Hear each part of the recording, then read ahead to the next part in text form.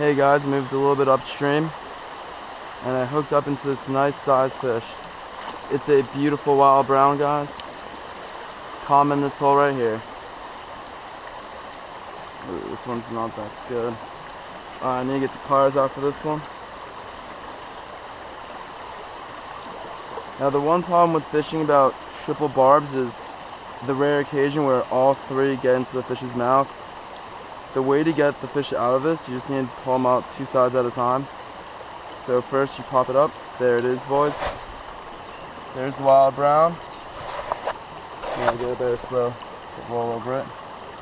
Keep the thing in the water as much long time as I can. Up. You know what? And then the day, the fish swims. Oh shoot, that's stuck in it. How the hell does this fish get stuck physically in this hole? Alright guys, give me a second here. The fish got stuck inside the net. Alright, pushing through this one. There it goes, boys. Whew, hook release. Hopefully catch another one here. Hey guys, I moved a couple of inches upstream and I hooked up to another rainbow. Ooh, I love this. Is the brown trout, guys. All these fish are very nice looking. Beautiful colorations on them.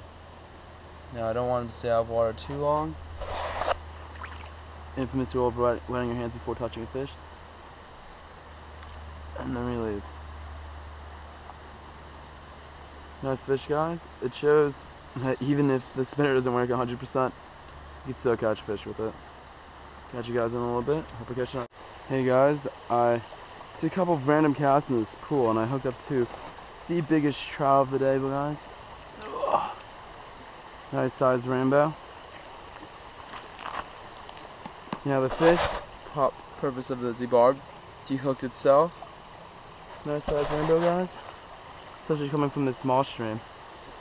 Caught it right in this ripple right here. I knew fishing after the rain would be the best call ever.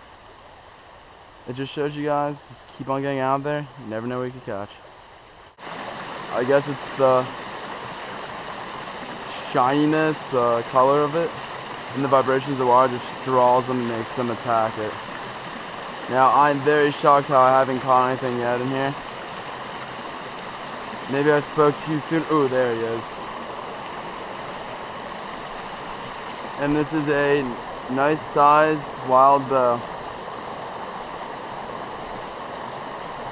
Alright, now, like I said before, I've been having trouble with getting more than one treble hook stuck in its mouth. This is why it's always important to have pliers on you. Now I'm not talking about like industrial sized pliers, just like fishing pliers. Meant to go in the fish's mouth a little. Pop it up. Beautiful little fish, guys. And time for the release. Hey guys, I hope you enjoyed the video. I know I've been posting a lot of trout fishing videos recently, but this is only because trout fishing season is going to end soon. Once it gets to the later months of June when it gets too hot, I'll be switching over to bass or maybe some catfish. But as the opportunity strikes, I'll continue fishing for them. As you can see, great way to end the day was with the snag. What a day.